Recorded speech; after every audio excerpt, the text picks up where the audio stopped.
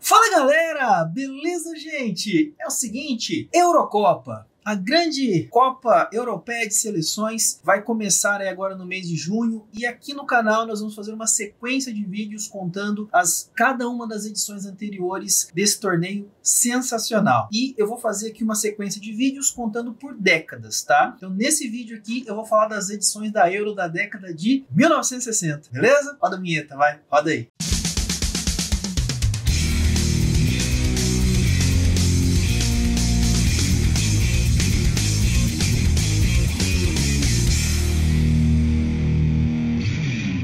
Bom dia, boa tarde, boa noite, boa madrugada para você que está aqui no YouTube, dando essa grande moral para mim. Sempre começo os vídeos aqui agradecendo todo o carinho que eu recebo de vocês, seja aqui no nosso canal, seja também nas redes sociais aí, beleza? Ó, essa camisa aqui, gente, é a camisa do meu time que eu jogo aí, que eu sou um dos patrocinadores desse time, que é o Suécia, que é do Clube Boa Vontade aqui em Jacareí, né, cidade vizinha a minha cidade aqui. Por isso eu vou deixar tanto nos comentários aí desse vídeo, também aqui no link na descrição aqui para vocês aqui, tá? Vou deixar o Instagram desse meu time aqui, tá bom? Então acessem lá, dá essa força pra gente aí também, tá bom? Vamos falar de Eurocopa? Demorou, né? Eurocopa é sempre muito bacana. Eu já falei isso aqui anteriormente, tá? Esse vídeo aqui é o primeiro de uma sequência das edições da Euro que eu vou falar, que eu vou fazer aqui no nosso canal. E a ideia é fazer por décadas, beleza? Então, assim, as Eurocopas falam um pouquinho, né, de cada um. A gente vai falar aqui de cada edição da Euro, beleza? Antes disso, peço para você se inscrever no canal, caso não seja inscrito ainda, tá marcando toca, gente. Ajuda o nosso canal a crescer, tá bom? Se inscreva, faz aquelas ações de praxe, né? Comentar, curtir, compartilhar, tudo isso ajuda muito no engajamento do canal, para você não custa nada e pra gente ter um peso gigantesco. Chave Pix aparecendo aí na tela também, você pode contribuir financeiramente com o nosso canal, o valor que você quiser, você não é obrigado a fazer isso, mas quem fizer, o nome vai aparecer aqui nos nossos vídeos, beleza? Galera, então é o seguinte, vamos lá, vamos falar da Eurocopa, a década de 60, onde começou a Euro. Eu vou deixar um card aqui para vocês de um vídeo anterior que eu fiz aqui no canal, tá? Em que eu falo de todas as edições, eu faço um geral aí das edições da Euro, tá? E agora a ideia é detalhar um pouquinho, falar de cada uma aí dessas 16 edições que nós já tivemos até o momento. Beleza? Vamos começar então com a Eurocopa de 1960, que foi a primeira edição. Assim, ela mudou muito, né, com os anos, né, assim, com as edições foram acontecendo, né, e essa edição, ela tem a fase final dela, aconteceu na França, tá, 1960 aconteceu na França, um formato muito parecido com o que tinha hoje, né, os países fazendo eliminatórias ali, e aí jogando depois uma fase final com uma sede específica. E é interessante dessa edição é que nós tivemos 17 países apenas da Europa que participaram das eliminatórias, tá? E no final, apenas 4 seleções seriam promovidas a fazer essa fase final, tá? Disputar essa fase final. Inclusive, a própria França, que era país sede, disputava as eliminatórias. E as eliminatórias aconteceram no formato de jogo mata-mata, tá? Então eles foram se enfrentando, né? Havia os confrontos ali, teve sorteio, assim como era, por exemplo, a Copa dos Campeões da Europa, né? Lá no começo, que eram só fases eliminatórias, né? E aí o vencedor de cada confronto ia passar para a próxima fase. Tanto que nas primeiras edições, na verdade, não se falava, por exemplo, final da fase final, coisa do tipo, falava semifinais, tá? Então falava semifinais com uma sede única, tá? Até porque os jogos eliminatórios, eles eram no formato de jogos de ida e volta. E aí então nós tivemos essas semifinais, né? Acontecendo na França, nos jogos ali de mata-mata, nas fases anteriores, 4 seleções sobrariam apenas para jogar as semifinais. Quem foram as seleções, tá? A França, que era a dona da casa, né? Também nós tivemos a Iugoslávia, a Tchecoslováquia e a União Soviética. Inclusive a União Soviética que foi a grande campeã. Eu vou falar aqui porque foram apenas 4 jogos, tá? Porque era assim, eram os 2 jogos semifinal, os vencedores iriam para disputar uma grande final e os perdedores disputavam terceiro e quarto. Como eu falei no vídeo anterior, essa disputa de terceiro lugar, ela aconteceu até a Eurocopa de 1980. De 84 para frente, isso não mais aconteceu. Então, todas as edições que eu vou falar nesse vídeo aqui tem a disputa de terceiro e quarto, tá bom? E o formato era muito parecido também, tá? Bom, vamos chegar lá, tá? Então, essa edição de 1960 nem se chamava Eurocopa, tá? Ela se chamava Copa das Nações Europeias, tá? Somente na edição de 68 que passou a se chamar Eurocopa, como é até os dias de hoje, tá bom? Então nós tivemos, como eu falei, essas 4 seleções que eu citei aí, e os confrontos dessas semifinais foram os seguintes. Nós tivemos a Tchecoslováquia enfrentando a União Soviética. Esse jogo aconteceu no dia 6 de julho de 1960 e aconteceu no estádio Velodrome em Marsella. E a União Soviética foi lá e 3-0. Então, tomou conhecimento. 3-0 da União Soviética e ela se classificou para a grande final. E também nós tivemos a França enfrentando a Iugoslávia num jogo maluco, tá? Um jogo que foi 5-4 para a Iugoslávia. A Iugoslávia venceu a França jogando em Paris, lá no Parque dos Príncipes, no estádio do Paris Saint-Germain. Venceu lá, e na época nem tinha o Paris Saint-Germain, tá? O Paris Saint-Germain é de 1970, né, que ele foi fundado. Essa Copa é de 1960, mas já existia o Parque dos Príncipes, tá? Então a seleção da Iugoslávia vence a seleção da França por 5-4. Olha que jogo doido, né? E se classifica para a grande final. O jogo também aconteceu no dia 6 de julho. Aí no dia 9 de julho, tá? Nós tivemos o confronto entre disputa de terceiro lugar. O jogo aconteceu também em Marsella, tá? Aconteceu o jogo entre os perdedores, né? A França enfrentando a Tchecoslováquia, e a Tchecoslováquia venceu os franceses por 2-0, tá? E conseguiu ali, assim, ser a terceira colocada. Também nós tivemos a grande final, como eu falei, né? A grande final aconteceu no estádio do Parque dos Príncipes, em Paris, tá? E o jogo foi entre a União Soviética e a Iugoslávia, tá? Eu já falei em vídeos anteriores aqui que lá na década de 60, 50, 60 e 70, futebol do leste europeu, aquele lado comunista, né, ali, chamado bloco comunista ali da Europa, fez muito sucesso. Então nós temos casos, por exemplo, da Hungria, na década de 50, década de 60, a Hungria, inclusive, foi 3 vezes campeã olímpica, tá? Isso é importante falar, né? A Iugoslávia, a Tchecoslováquia, a União Soviética, né? Então, Polônia, né? Então nós tivemos muitos daqueles países ali se destacavam no futebol, né? Inclusive com disputa de títulos e títulos importantes, tá? Pra você ter uma ideia, a Iugoslávia, ela foi campeã olímpica em 1960. Ainda, inclusive, fizeram 3 finais consecutivas de Olimpíada. Eles fizeram a final em 1948, 1952 e 1956, tá? E depois foram campeões em 60. Assim, eu tô falando também da questão das Olimpíadas, porque a Olimpíada também tinha um parâmetro muito interessante, porque o futebol olímpico tinha essa referência principalmente para os europeus. É óbvio que não era, né, não é nada assim que você fala, nossa, né, mas tinha uma referência assim importante, porque os europeus iam com seus grandes forças lá e depois os jogadores acabavam indo para grandes clubes, né, se destacando nesse campeonato, indo para grandes clubes. Então, o futebol olímpico conta muito aqui. O leste europeu mandou muito bem no futebol olímpico nessa época. E também interessante que em 1956, ou seja, 4 anos antes, a final olímpica foi exatamente entre União Soviética e Iugoslávia, que foi a final dessa Eurocopa aí. E a União Soviética venceu a Iugoslávia por 2-1. O jogo foi na prorrogação, tá? Na prorrogação, a União Soviética venceu por 2-1. O gol, inclusive, da União Soviética foi marcado por um camarada chamado Viktor Ponedeljnik, que é um cara que ele não foi só artilheiro dessa edição da Eurocopa, como também foi o melhor jogador do campeonato, a bola de ouro do campeonato, tá? Ele era um atacante, né, tal, e teve até uma carreira de destaque lá na União Soviética, principalmente jogando pelos times de Moscou, né, pelo CSKA e pelo Spartak, né? E ele foi, como eu disse, o grande nome dessa edição aí da Eurocopa em 1960. Vamos dar um salto de 4 anos, vamos para a segunda edição. Essa segunda edição aconteceu na Espanha.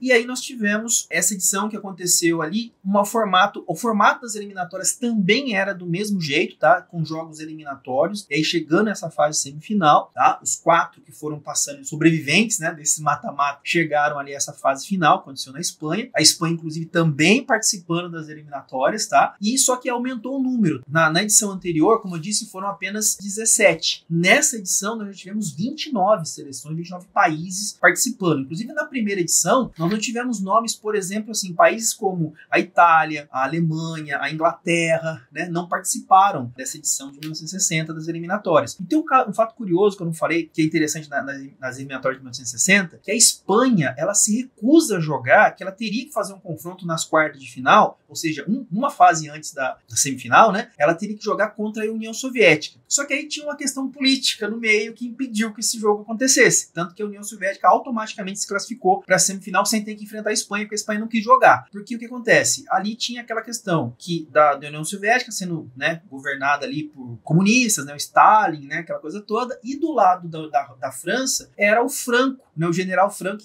que comandava. O general Franco comandou a Espanha por um período curto de tempo, quase 40 anos, né? Quase 40 anos, tá bom? Ele comandou lá, ele era um, né, um ditadorzão, né, aquela coisa toda, e eles tinham diferenças políticas, então por esse motivo a Espanha não foi jogar essas quartas de final contra a União Soviética e acabou, como eu disse, a União Soviética automaticamente se classificando para a semifinal e depois, né, como eu disse aí anteriormente, veio a ser campeã. Mas aí, como eu disse, nas eliminatórias de 1964, aí nós já tivemos mais seleções participando, mas o formato ainda era o mesmo, tá? Eliminatórias ali, mata-mata, até chegar a essa fase semifinal. Quem disputou essa fase semifinal que aconteceu lá na Espanha? Além da própria Espanha, também nós tivemos a União Soviética, aí nós tivemos também a Hungria, né, e a Dinamarca, tá? Esses 4 países aí chegaram a essa fase de semifinal, tá? E como eu falei, aconteceu na Espanha, os jogos aconteceram tanto em Madrid, né, no Santiago Bernabéu, como também em Barcelona, no Camp Nou. E nós tivemos o confronto entre Espanha e Hungria, aconteceu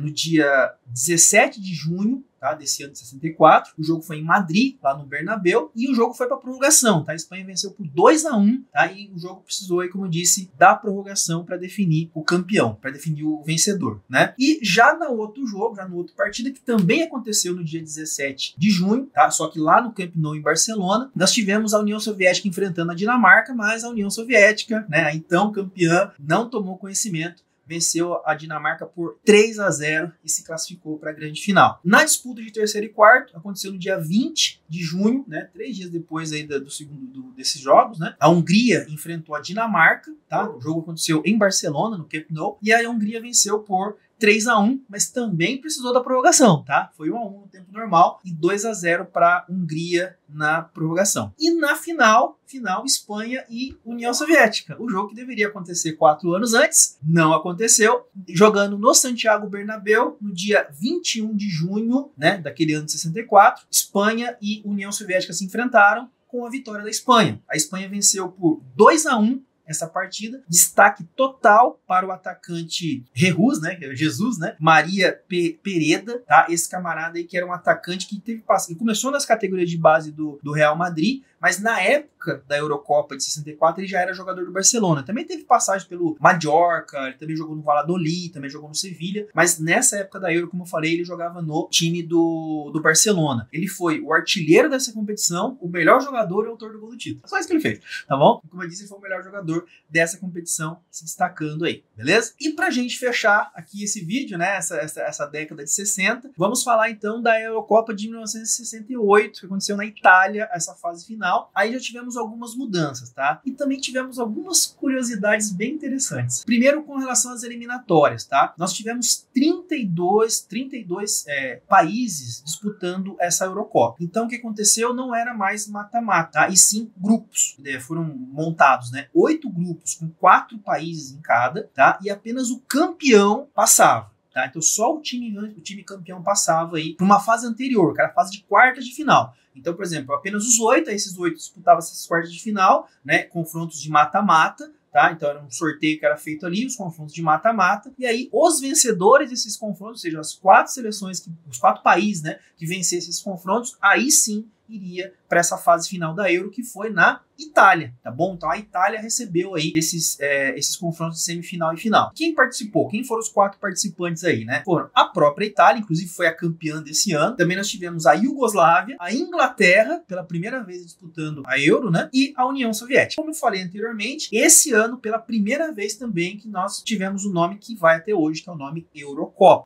E a União Soviética sempre ali, né? Sei que a União Soviética é muito forte mesmo, né? E lembrando também que a Inglaterra, ela chega nessa Eurocopa como campeão do mundo, tá? Tinha Bob Chow, Gordon Banks, né? Bob Moore, era o time que era campeão do mundo, inclusive 2 anos depois na Copa do México fez aquele jogaço contra o Brasil, né? Na Copa do Mundo lá do México. Então assim, era o time que tava lá em cima, né? Tava lá voando mesmo a seleção da Inglaterra. E aí então tivemos os confrontos, tá? No dia 6 de junho, tá? De 1968, a Itália enfrentou a União Soviética. Gente, eu juro pra vocês que eu não estou zoando o que eu vou falar agora. Eu vou falar é verdade. Itália e União Soviética se enfrentaram. O jogo aconteceu em Nápoles e o jogo foi 0-0, tanto no tempo normal quanto na prorrogação. E naquela época não existia ainda a disputa de pênaltis. A disputa de pênaltis só foi implementada no futebol 2 anos depois. Então não tinha disputa de pênaltis. Como que decidiu então que quem fosse para a grande final? Eu não tô zoando, gente. Cara ou coroa? Gente, é sério, é sério. Procurei se quiser saber. Procurei. Cara ou coroa? Foi um cara ou coroa lá que saiu, né? Um capitão italiano, que inclusive escolheu coroa, ele ganhou e o time foi pra final. É sério, gente, isso aconteceu. Uma semifinal de Eurocopa foi decidida na moedinha, cara ou coroa, tá bom? E aí, na outra semifinal, que aconteceu também no dia 5 de junho, tá? Só que esse jogo aconteceu em Florença, a Iugoslávia enfrentou a Inglaterra e venceu por 1-0, garantiu nessa grande final, tá? A Inglaterra enfrentou a União Soviética pela disputa de terceiro e quarto. Esse jogo aconteceu no dia 8 de junho e esse jogo aconteceu em Roma, na Itália. Aí vem a segunda curiosidade dessa edição da Eurocopa. Os dois jogos, tá? Tanto a disputa de terceiro lugar quanto a final aconteceram no mesmo dia e no mesmo estádio. Isso nunca acontecia hoje, né? Nunca, jamais aconteceu um negócio desse hoje. Mas aconteceu nessa edição da Euro. Um jogo foi à tarde, outro jogo foi à noite. Por quê? Porque a Itália, como eu disse, a Inglaterra venceu a União Soviética por 2-0 no disputa de terceiro lugar. E na grande final nós tivemos a Itália enfrentando a Iugoslávia, também no mesmo dia 8, só que à noite, né, 9 horas da noite, eles se enfrentaram, e o jogo terminou empatado em 1-1, foi 1-1 no tempo normal, foi pra prorrogação e ficou 0-0. O que aconteceu? Moedinha de novo? Não, dessa vez tem um segundo jogo. Aí você vai falar assim, mas peraí, como assim? Se na semifinal foi moedinha, por que não teve? Então, gente, ó, se alguém souber, eu procurei saber, eu fiz a pesquisa aqui, eu procurei saber o porquê da divergência de um ou outro, eu até tentei ver se eu achava o regulamento da edição, não consegui. Então, se alguém souber alguma coisa, coloca nos comentários pra gente, tá? Compartilha com a gente essa informação que depois eu posso voltar aqui e falar com vocês, tá bom? Mas então, aí aconteceu isso, tá? Não teve o mesmo critério. Aconteceu uma segunda partida, o jogo de desempate, aconteceu 2 dias depois, tá? No dia 10 de junho, Itália e Iugoslávia voltaram a se enfrentar, dessa vez com um juiz diferente, mas também teve metade do público, tá? O primeiro jogo que foi entre eles, que foi esse 1-1, esse empate aí, teve 68 mil pessoas. No segundo jogo, foram 32 mil pessoas no Estádio Olímpico de Roma. Só que aí tem uma desconto, eu dou desconto, tá, gente? Porque eu fiz uma pesquisa aqui, dia 10 de junho de 68 foi uma segunda-feira. O italiano trabalhar. Então, o meu primeiro jogo foi no sábado à noite, o segundo jogo foi na segunda-feira à noite, tá? Só que aí, dessa vez, a Itália foi lá e ganhou 2-0, com 2 gols no primeiro tempo ainda, inclusive um dos gols foi do Riva, né? Que era um grande nome da seleção italiana, que depois até viria jogar a Copa do Mundo 70 contra o Brasil e tal, um grande jogador. A Itália vence o jogo por 2-0, como disse, 2 gols no primeiro tempo. A Iugoslávia não teve força para tentar, para conseguir pelo menos um empate, e aí o título ficou com a seleção italiana. Gente, esse negócio da moedinha eu achei sensacional. Então foi isso, gente. Essa aí é um resumo, né, que eu fiz aqui das 3 edições da Euro, da década de 60. Próximo vídeo, eu já convido você pro próximo vídeo que eu já vou disponibilizar aqui para vocês também, das edições da Eurocopa da década de 70. Marca aí certinho para vocês se organizem para assistir e depois, obviamente, maratonar aí. Preparação que nós estamos fazendo para Euro 2024. Inclusive, também convido você para acompanhar aqui conosco, aqui no nosso canal. A gente vai fazer uma cobertura super bacana da Eurocopa 2024, beleza? Então, conto com você, tá bom? Tem mais alguma coisa para falar? Quer comentar alguma coisa a mais? Escreva aqui para mim, por favor. Aqui é um canal aberto. Quero ouvir vocês, tá? Quanto mais vocês interagirem, melhor pro nosso canal. Chave Pix aparecendo na tela. Quer contribuir com a gente? Tá aparecendo em todo momento. Também tá na descrição do vídeo aqui. Pode contribuir com a gente se você quiser também financeiramente. Fortalecer o nosso canal. Ó, acessem lá também, né, o Instagram do meu time lá. Dá essa moral também pra mim. Ah, outra coisa, escreve lá assim, ó. Vim pelo vídeo, tá? Depois eu vou lembrar de vocês. Pode ficar tranquilo, eu vou lembrar de vocês, tá bom? Escreva lá, vai ser bem legal. E aí a gente vai fazendo os vídeos aqui, você vai acompanhando e ajudando o nosso canal a crescer, você já entendeu. Então é o seguinte, galera, eu vou encerrando o vídeo por aqui. Muito obrigado a todos. Super beijo no coração de vocês, um grande abraço. Fiquem com Deus, até os próximos vídeos do canal. Valeu, fui!